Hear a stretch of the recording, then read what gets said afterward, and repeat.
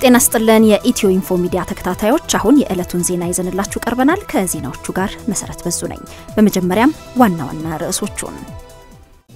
የዓለም ሰላም ሽልማት ላገኙት ጠቅላይ ሚኒስትር አብይ አህመድ የድጋፍ ሰልፍ ለማድረግ አደባባይ የወጣው የወላይታ ህዝብ ሰላማዊ ጥያቄው ትኩረት እንዲሰጠው ጠይቋል በኢትዮጵያ ከባድ ዝናብን ተከትሎ የጎርፍ አደጋ ሊከሰት ስለሚችል ጥንቃቄ ሊደረግ ይገባል ተባለ የውጭ ጉዳይ ሚኒስትር አቶ ገዱ አንዳርጋቸው ከአሜሪካ አቻቸው ማይክ ፖምፒዮ ጋር ተወያዩ የጥምቀት በዓል በዩኔስኮ የማይዳሰስ ቅርስ ሆኖ ተመዘገበ ወደ ዝርዝር ዜናው እናልፋለን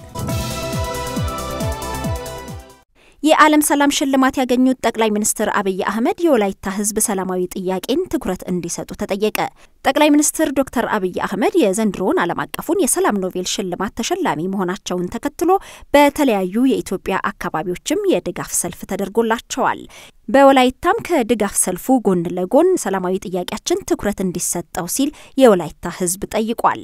የወላይታ ህዝብ ህገ መንግስታዊ መብት ተጠቅመው በክልል ለመደራጀት በየደረጃው ባለው ሁሉም አደረጃጀት ተወያይተው በዞን ምክር ቤት በሙሉ ድምጽ ወስነው የላከውን ጥያቄ በክልሉ ምክር ቤት ህጋዊ ምላሽ ሊሰጠው እየተገባ ምክንያቱ ባልታወቀ ሁኔታ ታፍኖ መቆየቱ በወላይታ ህዝብ ዘንድ ከፍተኛ ቅሬታ እየፈጠረ በመሆኑ ለጉዳዩ አስቸኳይ ምላሽ እንዲሰጥበት ሰልፈኞቹ ድምጻቸውን አሰምተዋል የወላይታ ዋና አስተዳዳሪም በወቅቱ ባስተላለፉት መልእክት የዶክተር አብይ አህመድ ሽልማት መላው የኢትዮጵያ ህዝብ ኩራት መሆኑን በመግለጽ በአሁኑ ወቅት ህገ መንግስታዊ የሆነውን የመብት ጥያቄ ፈጣን ምላሽ እንዲሰጥበት ጠይቀዋል ወቅቱን ያልጠበቀን ዝናብ ተከትሎ የጎርፍ አደጋ ሊከሰት ይችላል ሲል የብሔራዊ ሜትሮሎጂ ኤጀንሲ ተናገረ ወቅቱን ያልጠበቀው ዝናብ የተከሰተው የበጋ የአየር ሁኔታ ባለበት በሰሜናዊ አጋማሽ የአገሪቱ ክፍሎች ነውም ተብሏል በተለይ ከባለፈው እሁድ ጀምሮ የዳመና ሁኔታ ተስተውሎ በማግስቱ ባሉት ቀናት በአንዳንድ የአገሪቱ ክፍሎች መጠነኛ የሆነ ዝናብ መመዝገቡ ተነግሯል ከሰኞ ጀምሮ ወቅቱን ያልጠበቀ ዝናብ እየጣለ ያለው በምስራቅ የአገሪቱ ክፍሎች በምስራቅና በደቡብ አማራ በመካከለኛው ኢትዮጵያ በምዕራብ ኦሮሚያ በጋምቤላና በምስራቃዊ ቤንሻንጉል ጉሙዝ ላይ ነው ሲል የብሔራዊ ሜትሮሎጂ ኤጀንሲ ተናግሯል ይሁንና አሁን እየታየ ያለው መደበኛ ያልሆነ ወቅቱን ያልጠበቀ ዝናብ በየቀኑ እየቀነሰ ሄዶ በሚቀጥሉት ሳምንታት እየተዳከመ እንደሚሄድም የሜትሮሎጂ ትንበያና ቅድመ ማስጠንቀቂያ ዳይሬክተር ወይዘሮ ጫሊ ደበሌ ተናግረዋል በቀጣይ አልፎ በጥቂት ቦታዎች ላይ የሚጥለው ከባድ ዝናብ የጎርፍ አደጋ ሊያስከትል እንደሚችልም ኤጀንሲው አስታውቋል በአገሪቱ ወቅቱን ያልጠበቀ ዝናብ የተከሰተው በአፍሪካ ቀንድ አካባቢ የሚገኘው ሰሜናዊ የህንድ ውቅያኖስ ክፍል ከመደበኛ በላይ መሞቁና አውስትራሊያ አካባቢ ያለው የውቅያኖሱ አካል በመቀዝቀዙ ምክንያት ነውም ተብሏል ይህም ሁኔታ በበጋ ወቅት ከምስራቅ ወደ ምዕራብ የአህጉሪቱ ክፍሎች እርጥበት አዘል አየር እንዲገባ ማድረጉም ተጠቁሟል የውጭ ጉዳይ ሚኒስትር አቶ ገዱ አንዳርጋቸው ከአሜሪካ አቻቸው ማይክ ፖምፒዮ ጋር በአገሪቱ የሁለትዮሽና ቀጠናዊ ጉዳዮች ላይ በዋሽንግተን ተወያዩ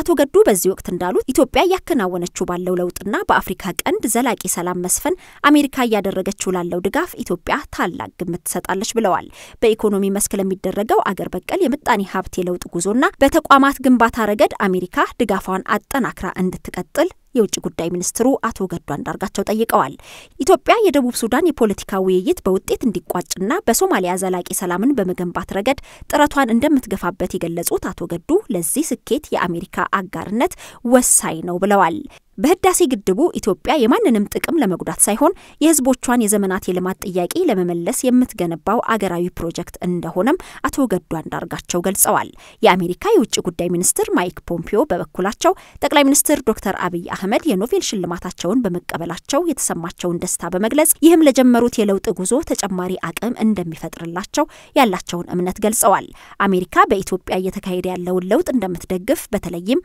የአሜሪካ ባለሀብቶች ወደ ኢትዮጵያ ሄደው ለነዋያቸውን እንዲያፈሱ ግፊት እንደሚያደርጉ ጠቁመዋል ለዚህም ስኬት የተቋማት የተቀላጠፈ አገልግሎትና አሰጣጥ የኢንቨስትመንት ስራ ምቹነት ላይ በትኩረት መስራት እንደሚገባ ማይክ ፖምፒዮ አስታውቀዋል ከቀጠናው ሰላም መረጋጋት አኳያ በደቡብ ሱዳንና ሶማሊያ ጉዳይ አገራቸው ከኢትዮጵያ ጋር ያላትን መስተጋብር አጠናክራ እንደምትቀጥል ተናግረዋል በህዳሴ ግድብ ዙሪያ ኢትዮጵያ ግብጽና ሱዳን ልዩነታቸውን በውይይት ብቻ እንዲፈቱ የአገራቸው ጽኑ ፍላጎት መሆኑን ገልጸው ለዚህም አሜሪካ ድጋፏ ይቀጥላል ብለዋል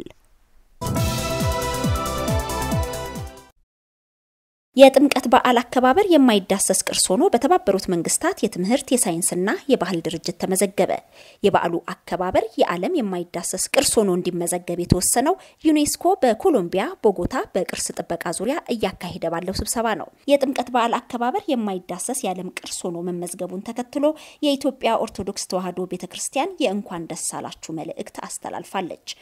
የኢትዮጵያ ኦርቶዶክስ ተዋሕዶ ቤተክርስቲያን ፓትርያርክ አቡነ ማቲያስ ለመላው የኢትዮጵያ ሕዝብ ሃይማኖታዊው እጅግ ተወዳጁና ደማቁ የጥምቀት በዓላችን በዛሬው ዕለት የዓለም ቅርስ ሆኖ በተባበሩት መንግስታት የትምህርት የሳይንስና የባህል ድርጅት ዩኔስኮ ስለተመዘገበ እንኳን ደስ አላችሁ ሲሉ መልእክታቸውን አስተላልፈዋል።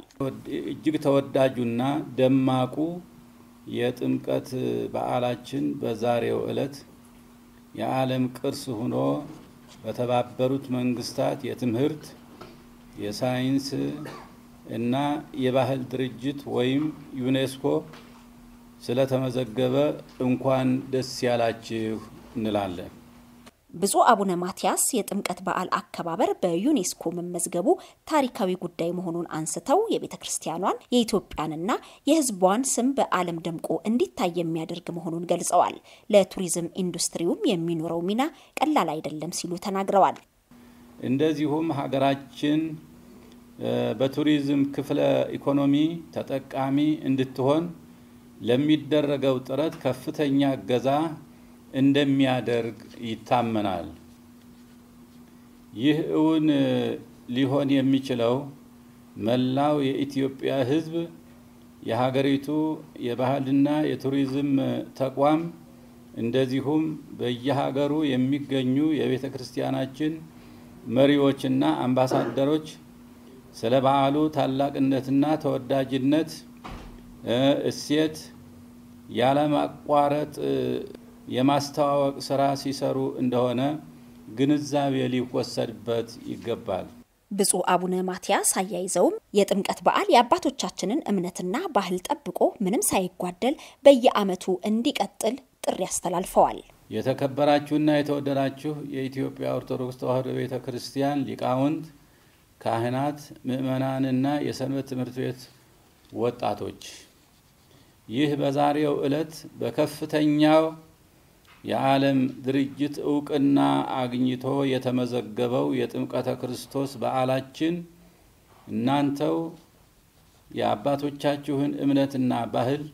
ስርዓትና ታሪክ ጠብቃችሁ በየዓመቱ በመታከብሩት ውብና ሳቢ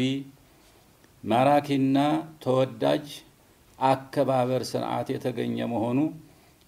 መሆኑን ተገንዝባችሁ በቀጣይነትም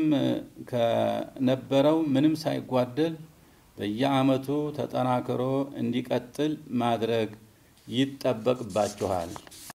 ኢትዮኢንፎ ሚዲያ የተለያዩ ማህበራዊ፣ ፖለቲካዊና ወቅታዊ ጉዳዮችን እያዘጋጀ ወደ እናንተ ያደርሳል። ሰብስክራይብ፣ ኮሜንት፣ ሼር በማድረግ ቤተሰቡን